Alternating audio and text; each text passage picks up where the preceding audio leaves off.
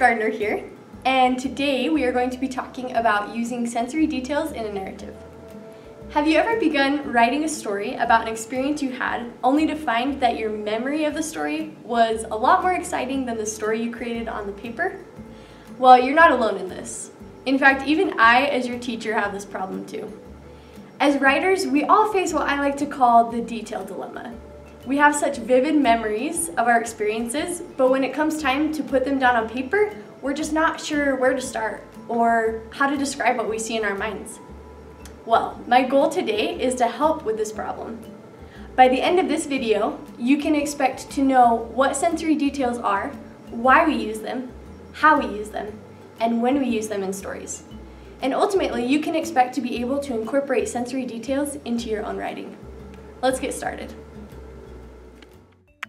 First of all, let's define what a sensory detail is. According to study.com, sensory details, also referred to as imagery, include sight, sound, touch, smell, and taste. Writers employ the five senses to engage a reader's interest. In other words, any detail that evokes one of these senses in your reader will fall under this category. These details are really going to paint the picture for your readers and help them be engaged in your story. At first, the task of creating sensory detail can seem a bit daunting, but a great place to start is to close your eyes and imagine yourself back in a moment in your story. Then, try asking yourself the following questions. At this moment, what did I see? What did I smell? What did I hear? What did I touch or feel? And what did I taste? Then, simply list out these details and begin incorporating them into your story to bring the words to life. To make this a little easier to grasp, let me give you a sample of how this works in a story. Last week, I saw Captain America at the local dollar theater. The bitter outside air from an open door cooled my skin and caused my arm hairs to rise, but the theater's velvet, cushioned seat hugged me close and warmed my frame. The smell of freshly popped popcorn wafted in from the lobby, causing my mouth to water. I popped a piece in my mouth from my own bag, crunching down and smiling as the buttery, salty flavor touched my tongue. An image of Captain America decked out in his red, white, and blue suddenly flashed across the black screen. A few rows back, three young girls giggled and gabbed about how cute the hero was. My husband Rob turned around in his seat, placed his finger over his lips, and whispered, "Shh." Okay, now come back to real life and take a moment to consider that experience. How did this description compare with being able to experience actually attending a movie? Did it paint the picture for you? Did it bring the story to life? Let's compare that description to simply telling the reader what happened. I attended a movie. This description, though it accurately describes what happened, lacks the life that comes from using sensory details. And really, this is exactly why we use them. Now you might be wondering, when is the appropriate time to use such details? In our movie theater example, we use sensory details to describe an experience. However, we can also use imagery to describe events, settings, and characters. Let's test our understanding of this concept by using the senses to describe a character from a well-known movie. Following is a clip from Harry Potter and the Sorcerer's Stone.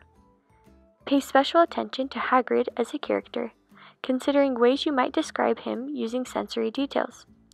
Remember the questions we discussed earlier. What do I see, smell, hear, touch or feel, and taste? Here we go. That thing has a name? Well, of course he's got a name. He's mine. I bought him off an Irish feller I met down the pub last year. Then I lent him to Dumbledore to guard the... Yes? Shouldn't have said that. No more questions. Don't ask any more questions. That's top secret, that is. But Hagrid, whatever Fluffy's guarding, Snape's trying to steal it. Codswallop. Professor Snape is a Hogwarts teacher. Hogwarts teacher or not, I know a spell when I see one. I've read all about them. You've got to keep eye contact, and Snape wasn't blinking. Exactly. Now you listen to me.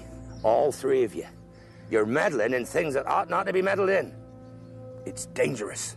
What that dog is guarding is strictly between Professor Dumbledore and Nicholas Flamel. Nicholas Flamel? I shouldn't have said that. I should not have said that. So, from this short clip, what do we learn about Hagrid? How might we describe him to readers using the senses? Well, perhaps we could start by describing his dark, ragged beard or his brown, sunken eyes. Perhaps we could explain that his suit coat smelled of corned beef and mustard. Or perhaps we could explain that the grasp of his rough hands caused pain to shoot through our arms each time he grabbed them. You get the idea, but the possibilities are endless. By simply using the 5 senses, writing goes from a mere list of events to a lively, engaging story, and all because we as writers chose to use our senses to invite readers in.